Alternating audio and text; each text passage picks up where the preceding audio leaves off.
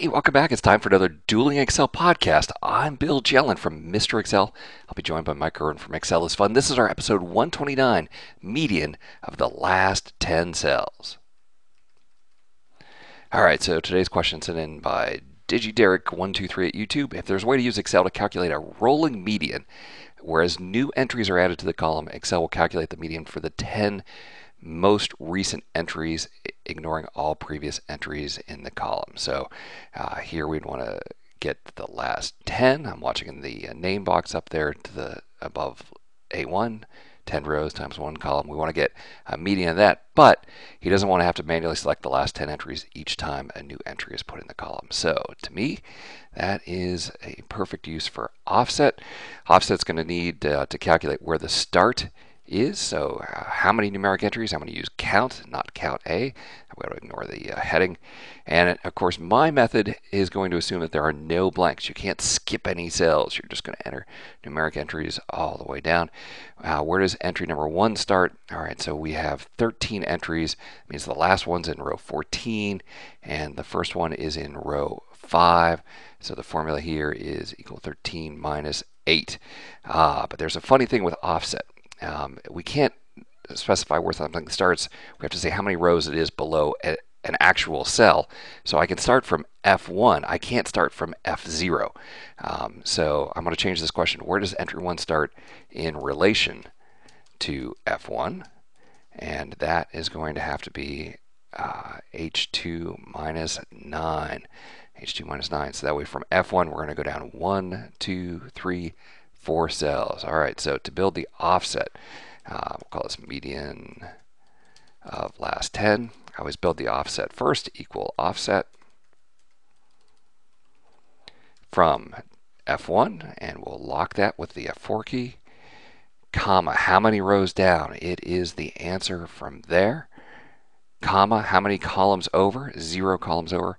How many rows tall? 10 rows tall. How many columns wide? 1 column wide.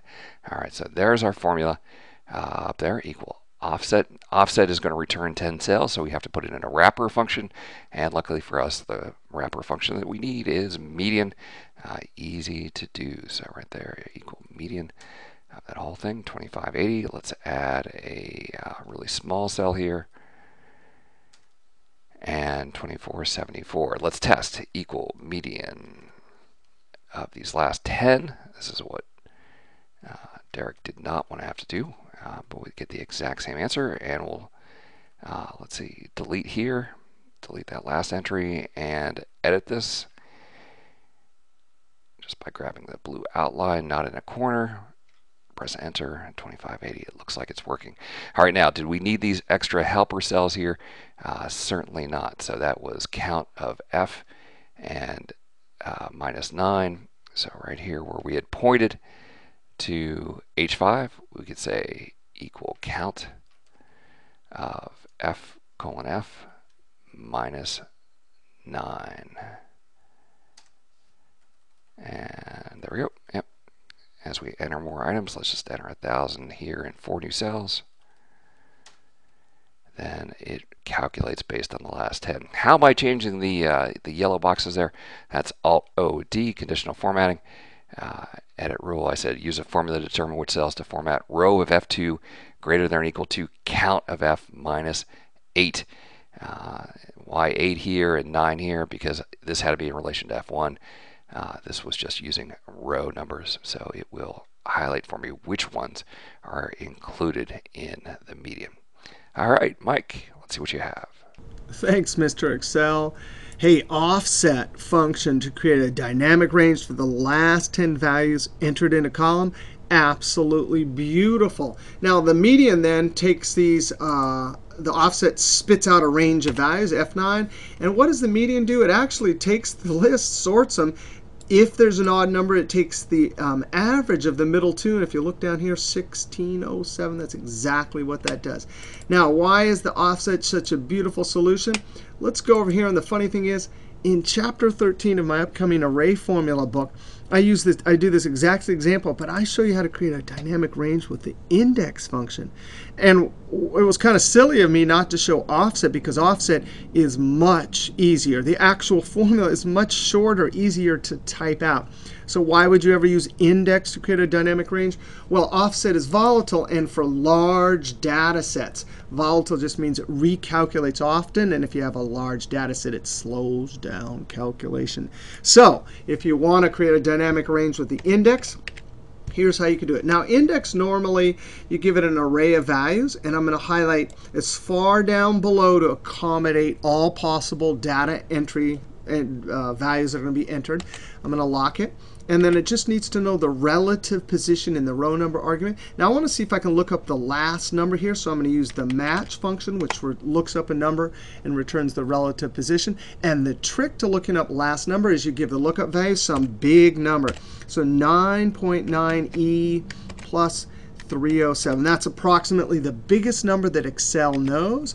You say, hey, big number, look through here, F4, and leave that last argument off. It'll do the approximate match, and it will always get the last relative position. So if I highlight that in F9, 13, that is the last position. Now, watch this.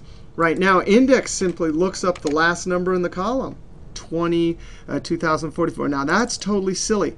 Index is programmed to look up values unless you put the index function into the context of a cell reference. So watch this. I copied it, Control-V, and what is the context? You put a colon. Now, this would be a silly dynamic range. It would be A14 to A14. So all I need to do is change this row number. Right now, it's F9, 13, and I need it to be 1, 2, 3, 4. So I simply subtract from the match, very carefully, the 10. F4, that would give me 1 too many. I need 9 like Mr. Excel, so I add 1 back in. Now, if I highlight this, F9, that fourth position will work perfectly. So 2 indexes will look up, highlight F9, the first value, which was a cell reference, the last value, and return a range of values, just like the offset. Now, notice it's an array of values, and you think that for any formula element that returns an array of values would require Control-Shift+Enter. But actually, index and match return a range. So when I put it inside a median or any other wrap for function like sum, it will understand it perfectly. So that's how you can do it with index. But what if you had empty cells? Notice relative position 4, both offset and index are actually calculating this using this value here, and they're seeing a 0, which might mess up the calculation. What we need is are those values right there, because there's an empty cell. I want the last 10 actual values. Relative position 1, 2, 3, not 4. So check this out. We can amend this, copy. And really, it's this first index looking up the first cell reference. We don't want A5, we want A4. And if I highlight this in F9, remember that's 4, and I want 3. So let's see if we can create a formula element. Whoops, I clicked Escape. That will get relative position 3, not 4. Now, the way you create an array of relative positions in a formula that is robust is you highlight all of the cells there, F4. That'll give me 2, 3, 4, 5, 6, and I don't want that. I want 1, 2, 3, so I'm going to subtract row of the first one. Now, right now, that'll give me 2 minus 2, which would be 0, so you have to add 1 back in. Now, that little formula element to create an array of relative positions will work no matter if you insert rows below or move it around, F9. Notice that's all the relative positions, and I'm really after this 3. So guess what? I'm going to eliminate all the row positions that have empty cells, all these ones down here, by using the if function. So I'm going to say if, and the logical test right here will do an array operation, which means this will require Control-Shift+Enter. Is number. Right, we're after only the cells with numbers, F4. That's the logical test, comma.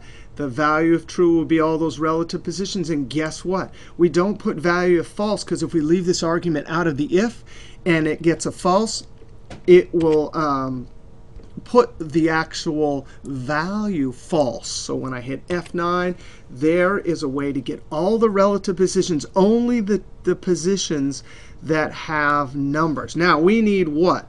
The 10th biggest, which would be 3. So guess what? I put that array of values into the large. And I say, comma K, give me the 10th largest. Now this will require Ctrl+Shift+Enter. I use Ctrl+Shift and Enter to enter the array for me. You can see the curly brackets up there. That's the 3 we need. So now this will work no matter how many empty cells there are. It will always get the last 10 values. So I come up here and right there, instead of using that, I'm going to Control-V and use that whole big thing right there. I click on that argument. Now this is going to require Ctrl+Shift+Enter. And boom, there we have it. Now if you were to calculate the median for all of those, it would, that's the correct answer. Now if you wanted to do it with offset, guess what? That if we have empty cells, we're still going to have to do something crazy like that little bit right there. All right, throw it back to Mr. Excel. Wow, Mike, that was an awesome trick. Using the large comma 10 to get the position. What an awesome thing. People should go pre-order your book, Ctrl+Shift+Enter at Amazon. That is an amazing trick. All right. Well, I want to thank everyone for stopping by. We'll see you next week for another Dueling Excel podcast from Mr. Excel, and Excel is fun.